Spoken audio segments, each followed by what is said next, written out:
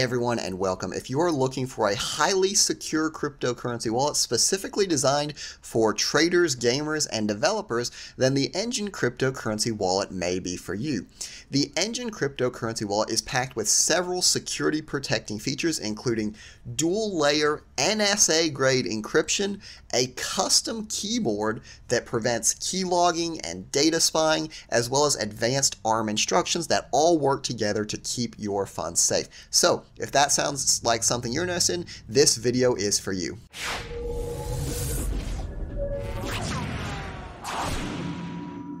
Hey everyone and welcome. I am Robert with Altcoin Buzz, and today we're talking about the Enjin cryptocurrency wallet, which is a highly secure wallet that also has a lot of interesting features for gamers. So in the first part of this video, I want to go over all of the cool features that Enjin Wallet has, and then in the second part of the video, I'll go step by step showing you how to download, install, set up, and customize the Enjin Wallet.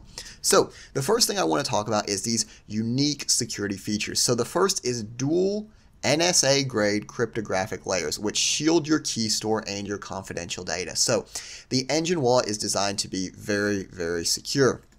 In addition to that, it has the advanced ARM instructions, which basically ensure that the sensitive data in your phone is immediately deleted from the memory, right? So that protects you from having someone come in and being able to find past data, past transactions, things like that. And then lastly, I thought this was really interesting. They actually have their unique keyboard that was custom designed for this app. So the keyboard itself was built from scratch to be resistant to keyloggers or data sniffers, right? So there's a lot of people that I've had questions before where people ask me, well, what if someone puts spyware or a keylogger on my phone when I'm entering my password or something like that? The Enjin keyboard is designed to give you protection from this. Now, one thing I always tell people is that I am not a coder. I am not a programmer. So whenever I'm looking at a new product that claims to be very secure, it's important to look at an independent third-party audit. So they did a third-party audit, and basically the findings of the audit were that the overall security posture of the wallet and the backend API is solid for the required risk profile, and the software is developed according to current security best practices, which are required for a product that warrants a high level of security. We found no issues that could be used to compromise the wallet or the cryptographic keys stored in the system in the scope of our penetration test. So for those of you who may not know, a penetration test is basically where a cryptocurrency project will specifically pay other people to try and get into it, to try and see what they can hack, to see what they can break, right? And see how well the product stands up. And the goal is to learn from this, and according to this, the overall implementation of Enjin appears to be very secure. So although I'm not a programmer, they have a lot of interesting security features, and the independent audit says that the wallet is very secure. So one of the reasons that the Enjin wallet is specifically good for gamers is that it supports a variety of token standards and has decentralized application browsing built into it. And I'll go through that in a little bit more detail when I get to the overview, but basically the Enjin cryptocurrency wallet supports the ER721 standard and 1155, which are common standards for in-game non-fungible tokens. So if you're not familiar with non-fungible tokens, it's basically assets within a game, right? So it could be a character, it could be armor, it could be power-ups. And the Enjin wallet being compatible with these allows you to easily buy, hold those assets, whereas the integration with the decentralized applications allows you to basically take your wallet, whatever in-game assets you have, and integrate and use that within the decentralized application. So again, I know that's a little bit all up front, but I will get into more of that in depth as we go through the tutorial. All right, so what I'm going to do now is show you how to download and install the Enjin wallet. If you have an Android device, which is what I'm using, you're simply going to go to the Play Store, type Enjin, and go ahead and download and install it. I've already installed it to save a little bit of time, so we're just going to open it up, and you're going to have several options. So when you get to the screen, you're going to have the option of creating a wallet, importing a wallet, or watching a wallet. Now, for our purposes, we're going to assume that we're completely new to this. We are simply going to create a wallet, and you will need to agree to the terms of service. Now, one thing I do not know, because sometimes wallets will prevent screen captures for your security. So as I'm doing this, it might be possible that some of these things are not on the screen might be blacked out. So if that's the case, I'll add in screenshots into the video so that you can see what's going on.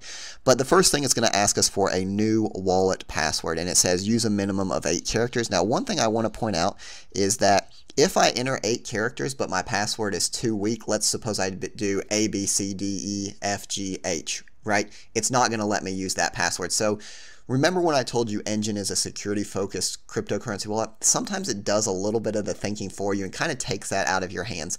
So it's going to force me to use a slightly more secure password, which I will do, and will confirm my password. And after entering your password, you will go to the next step. And what you'll see is that when we enter the wallet for the first time, it has a variety of cryptocurrencies that are listed for us. Now, these are just the defaults. You can add more to that. So let's suppose that I want to receive basic attention token, for example. I will show you how to do that. So these are just kind of the standards. If we want to add more tokens now, we can. If we want to add more later, we can do that as well. So for right now, I'm just going to go with the defaults. We're going to click Create Wallet. And what it's going to do next is it's going to ask us to write down our seed phrase. It's going to say, do you want to back up your wallet? Yes, you always want to back up your wallet, because if you were to lose your phone and you have that backup phrase, you can always get it back. And this is a big misconception. Remember when we entered our password? Your password will only get you into the wallet on this phone. So if you lose this phone, if you have your password, it doesn't matter. Your funds are still gone. If you have the seed phrase, you can restore it. So you need to keep both the password and the seed phrase safe. So it's going to ask us for 4 separate words. We're going to go ahead and write those down. And again, I don't know if you'll be able to see this on screen or not, but it's giving us only 5 words at a time. Okay, so we have written down all 12 words. And again, remember, I said Enjin does a little bit of the thinking for you. It knows that some people are just going to click through that. So what it does is it actually asks you specific words that you have to go back and verify to show them that you actually wrote it down. So it's looking for word number 11, which for us is going to be interest. And again, this is a demo video. This is a wallet that I'm never going to use. So in real life, you would never show someone your seed words, right? The only reason I'm showing you this is because it's a demo. It's a wallet that I'm never going to put any cryptocurrency on, maybe just a few cents to show you the demo of this video. So word number 7 is going to be brain. That should be good. So now it's verified that we have written down our seed phrase. And as you can see, we have kind of the default settings here for this wallet. So let's suppose that we want to receive a cryptocurrency that is not listed here. There's 2 different ways that you can receive a cryptocurrency: through a QR code and through a string of characters. So the first thing to receive a crypto, you're going to want to add it to your wallet. So we're going to search for some coins. We're going to simply type in BAT for basic attention token. We're going to click check, and we're going to click update coin list. Now, as it comes default, basically anytime you make any kind of a change, Enjin is going to ask you to enter your password. So I'm going to type in our password. We're going to confirm that, and then basic attention token is going to be added. So all we have to do if we want to receive basic attention token, we're going to click on it, select receive funds, and it gives us 2 options: a QR code and a string of characters. Now, if you're receiving Bitcoin, if you're receiving Ethereum, if you're receiving something where someone's paying you directly for a service, all they would have to do is scan that code, the funds go to your address. Now, let's suppose that you're withdrawing from Coinbase or Binance. In that case, you're going to want to use this string of characters here at the top. So you would simply copy and paste that into your withdraw address on Coinbase. Or if you're doing contract work for someone in a different country, you would simply email them, use that as your address, paste it in your address bar, and then send funds to that address. So that's how you can receive funds. I'm also going to show you how to send funds. So if I'm wanting to send basic attention token, or any other cryptocurrency for that matter, I can just go to the main page, and then let's suppose I want to send it. I'm going to simply go to the same screen that I would to receive it, but instead of clicking receive, I simply click send, and all I have to do is enter the receiver's address. So I can do this in 2 ways. They can either email me or send me a string of characters, or I can scan a QR code. Now, to do scanning the QR code, I will need to allow pictures and videos. So let's suppose that I wanted to send basic attention token to my Coinbase Pro account. All I would have to do, pull up my Coinbase Pro account, and then I could allow it to take pictures. I could simply scan the QR code, and then it's going to recognize this and automatically input it into the wallet field here. So this that it's inputting is the exact same as if I was to enter the string of characters. It just may be easier for certain situations. So it's the same thing. We're going to enter the amount of BAT that we want to send, and then we're going to adjust the sending fee. Now, the sending fee is a function unique to the Ethereum network in that you have to choose how much of a fee you want to spend. If you set it too low, your transaction will take forever to process. If you set it too high, it's going to go through really quickly, but you might have paid more than you need to. So right here on the bottom, it just kind of has a sliding scale for slower or very fast. And we don't really know what fee we're paying. We just know slow or fast. But if we want a little bit more control over that, we can click on the advanced mode here. And instead of simply doing slow or fast, we can actually check the amount of price that we are willing to pay. So let's suppose instead of 20, we only want to pay 100, right? Or let's suppose if the network's not very congested at all, we only want to pay 1. You can adjust that, and a good way to check is by going to ETH gas station, because it will tell you what the average price is, what a good safe price is to send, so that you're not sending an excessive amount of funds. So that's an overview of how to send and receive cryptocurrency using the Enjin Wallet. In the next portion of this video, we're going to go a little bit more in depth into the specific features of how to customize the Enjin Wallet, and then as well as the support for those decentralized applications, some of those non-fungible tokens. Okay, so now that we've covered most of the basic features of the Enjin cryptocurrency wallet, I want to get into some more advanced stuff, show you the decentralized application integration, explain a little bit about why Enjin's great for gaming, and show you how to customize some of the functions on your Enjin Wallet. So the first thing to talk about is the integration with decentralized applications. So one of the common things that people will want to do in their cryptocurrency wallet is trade one crypto for another. So the cool thing about Enjin is that we simply go to the exchange feature and it automatically shows us what assets we have in our wallet. So right now I just sent one basic attention token to the wallet, and let's suppose that I want to trade it for Bitcoin. I can enter one basic attention token, and it's going to tell me the amount of Bitcoin that I'm going to get. Now, obviously, Bitcoin is super expensive. Basic Enjin token is relatively cheap. So number one, I'm not going to get a whole lot. But number two, I need a certain amount to make this transaction go through. But the thing that I wanted to show you is that I can trade directly from one asset to another in the wallet, kind of through using these exchange partners. So in this example, it's Changely. If I switch it up, and let's suppose that I want to go from basic attention token instead, let's go to the DAI stablecoin. It's going to give me a different partner, the Kyber network. So that's one thing that's really cool.